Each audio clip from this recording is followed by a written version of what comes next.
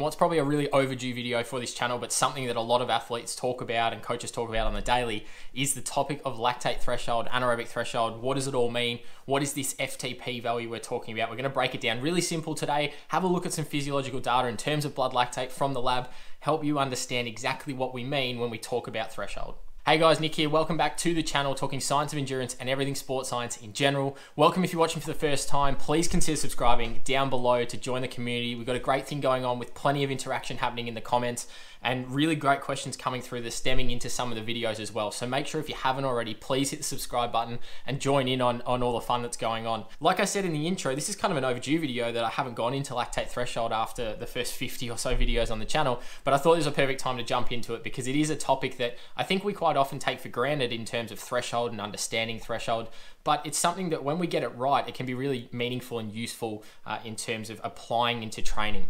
And what I mean by that is by understanding the principles and the physiology of threshold, you can then better understand how to apply it in a training sense and what is happening from a training perspective when we go and do threshold type sessions, when we do sessions like 1K repeats on the track if you're a runner.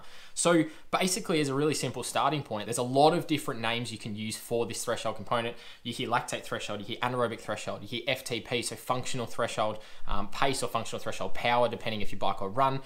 There's a number of different ways we can look at it. There's some older methods called onset of blood lactate accumulation, maximal lactate steady state. There's all of these different things, but I'm going to keep it really simple and talk about the most common way of looking at lactate threshold, which is what everyone defines as the theoretical intensity that you can sustain for 45 to 60 minutes.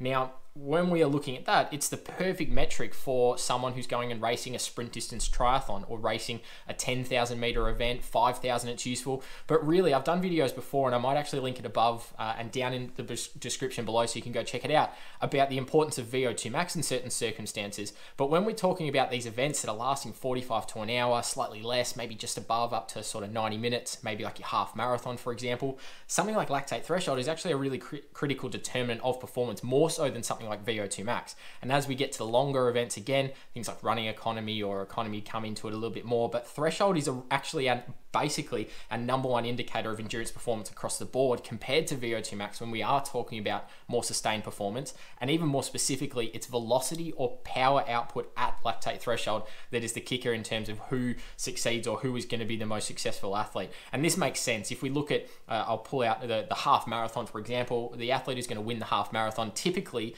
has the highest threshold in terms of percentage of VO2 max. They might be able to hold 90-95% of their VO2 max, but there's context behind it as well. Instead of just holding 16 kilometers an hour, so 345 pace is their threshold out of a possible VO2 max of say 335, they're holding 3-minute K pace out of a possible 255 VO2 max. So it's the velocity or the power at lactate threshold, not necessarily where it fits within your own physiology, but the velocity at that point. So how fast are you actually going that is going to be the determinant of performance, and really across the board is our number one, because for all endurance athletes, unless you're racing a 1500 meter race, an 800, maybe a 3000 meter on the track, short races on the track in terms of cycling, mainly threshold is going to be a better indicator rather than VO2 max because the efforts are longer than that 5 to 6 minute period. You go less than that, VO2 max is probably our better indicator there. We talked about the 45 to 60 minute period as being that estimated time we can sustain this intensity for, and that maximum time we can sustain this intensity for. And it really comes down to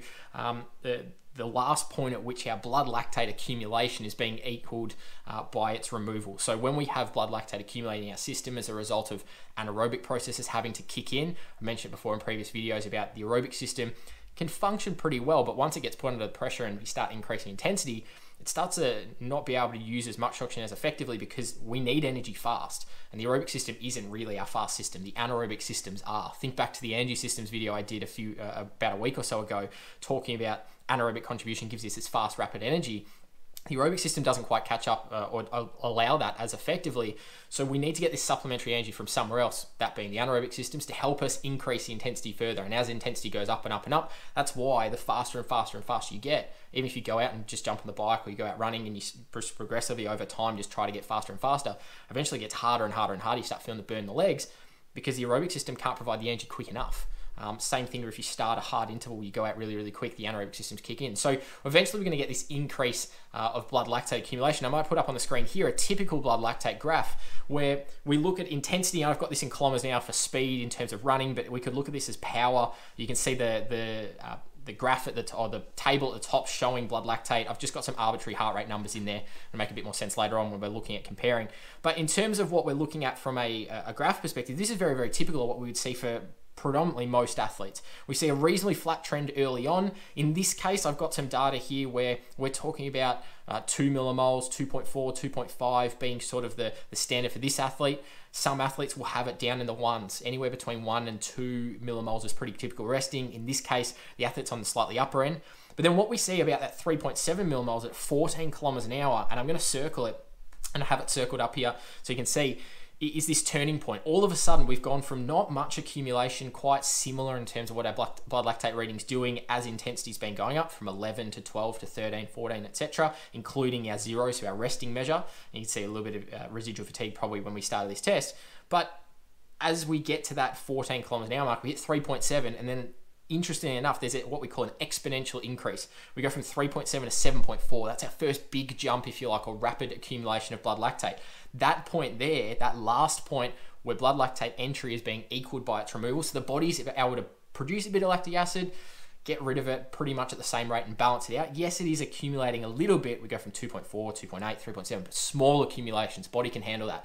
We now have a big accumulation, and that's really that last point there, that turning point, is our threshold. So that is our theoretical 45 to an hour. Once we get past that, you can see blood lactate rises really, really fast, 7.4 and then 12.5. Starts to go up. Eventually, the athlete's going to fatigue and not be able to tolerate and buffer those hydrogen ions that are coming in. The lactic acid basically accumulates to a point where it's too much. We start to fatigue, we slow down, we need to recover, and the body basically just shuts down and says no. So really, what we're looking at here is we've got a very clear metric of, well, if we train at and just below that lactate threshold, we're going to be reasonably comfortable. It's going to be more so for the longer type efforts, get us better at tolerating a little bit when it comes in, but we're more focused on trying to produce a bit more of an aerobic adaptation. We go further down, less than about 2.5 millimoles ideally for most people. Again, most people is where we're going to be doing our long, slow base Ks, if you like, the zone 2 stuff, just building some volume into the legs. Gives us some pretty good scope to be a lot more precise on what our intensity prescription is, if you want to spit it out, based on some clear metrics in terms of what's happening. We push up above that threshold, we go just above it. It gives us a really good stimulus to then be able to tolerate and buffer those hydrogen ions a little bit better. That's where we're going to really get some effectiveness out of things like 1K repeats, 800 meter repeats on the track with short recovery. That's where we're going to get some really good effectiveness and try to boost that FTP up just a little bit, that threshold up a little bit. What are we aiming to achieve out of some of that training is probably the last thing I'm going to leave you with here. Is I've got some data here and similar. You can see the blue line, I'll put it up on the screen. I've got a comparison graph of an athlete, and I've actually taken that data I've got before of a pre-test and a post-test, and what's happened between between tests here is we've got the blue line. You can see where threshold is, it's that same point, but this orange line now actually extends out a little bit more. You can see threshold's probably close to about 4.9 millimoles rather than that 3.7. Threshold can happen around 4 millimoles for some athletes. It can be less, as we've seen in the first test here. It can be more in the second test. What have we done? We've done a lot of training to be able to induce this adaptation and basically push this graph to the right. And that's why that orange graph is slightly shifted across. Threshold is a little bit higher because we've worked at and just above threshold specifically for this athlete to be able to improve their ability to tolerate that fatigue when it comes in, tolerate those hydrogen ions when they produce, being able to push a little bit harder for a little bit longer. We've seen an increase about, from a wattage perspective, here we've seen an increase in 30 watts in terms of FTP over a short period of time, 3-4 months of training, just by targeting that specific quality. So that's really what we're trying to do from an FTP or threshold training perspective, is boost up where that turning point is. Where do we start to see that rapid accumulation in lactic acid? Typically for us, when we define rapid, we're looking for a 2 millimole or more jump. Most of the blood lactate readers, the handheld ones that most are going to be using in a lab setting or in the field setting, have an error of about 1 millimole. So I like to say 2 millimoles or more to really confirm we've got a clear change that is outside the error of the unit or the device. But from this perspective, we've seen here, what have we seen some adaptations is lactic acid was at about 3, or lactate millimoles was at 3.7 millimoles at threshold prior. We've gone away, done some training. We're actually better at buffering and tolerating that lactic acid. Now we're getting at 4.9 before we see that clear 2 millimole or more jump. So we're actually able to manage a little bit more. We're able to work at a slightly higher intensity as well. What does that allow us to do? That also allows us to work a little bit harder for longer. So potentially VO2 max is going to be able to be at a slightly faster pace or speed or wattage, whatever it may be as well. And you can see that here is actually the highlighted numbers are 12.7. That same really high lactate reading is actually happening 60 watts higher again. So from a top end perspective, the athlete's got a much bigger engine. We're able to do a lot more with it. We're also able to probably push this out even further. So there's a couple of, I guess, insights into the physiology and some of the data, some actual monitoring of blood lactate. This threshold metric, in summary, it's this theoretical intensity we can sustain for 45 to an hour if we're holding it bang on. It is that intensity there. It happens for most people around that 4 millimoles, but it's not specifically 4 millimoles for everyone. Could be a little bit lower in the sort of threes like we see. Could be a little bit higher, up to 4, 5. I've even seen as high as sort of 6, 6.5, depending on the type of athlete you are. The aim of doing threshold training is to move that graph to the right, though. We want to increase the amount of lactate we can tolerate or buffer in our system, lactic acid we can buffer in our system, but also increase the velocity at threshold, because that's really our key performance indicator when it comes to endurance performance over extended periods. Velocity or power at lactate threshold, whoever's got the highest one of those is going to be probably winning that event majority of the time. Hopefully you got something out of this video. Let me know down in the comments below if you've got any questions around lactate threshold and some of the physiology and the data, the monitoring that we're going through here. As always, please leave those questions down there because they're really useful, and make sure you are subscribed to the channel to keep up to date with all of the latest content coming out soon. That is it for today, and we'll see you in the next one.